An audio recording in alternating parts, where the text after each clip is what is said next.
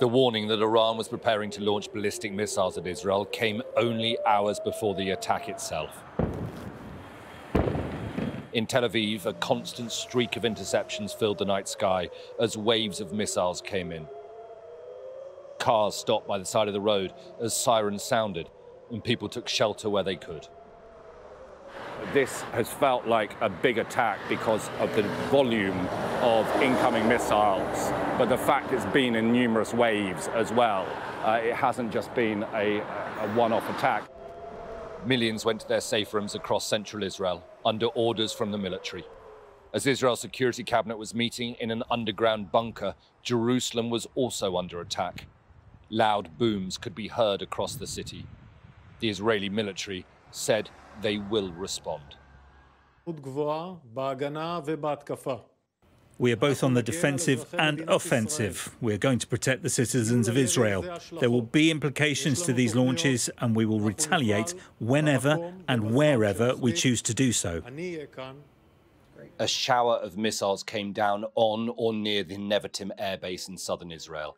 The IDF hasn't said whether there was any damage. In Gadara, south of Tel Aviv, a school was hit, leaving large craters.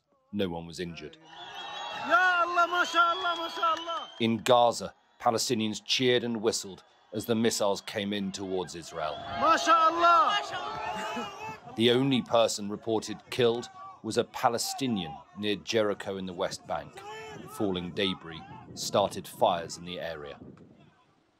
Minutes before Iran's barrage, 6 people were killed and 9 wounded in a terror attack in Jaffa on the edge of Tel Aviv. 2 gunmen reportedly opened fire near a tram station.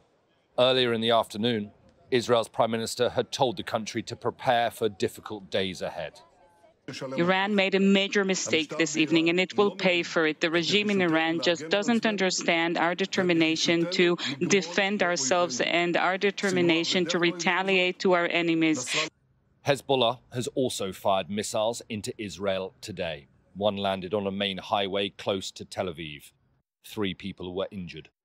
We saw the military clearing the debris as we drove through on our way north. The strike shows that Hezbollah is still capable of firing long-range weapons, and it has now been joined by its powerful backer, Iran.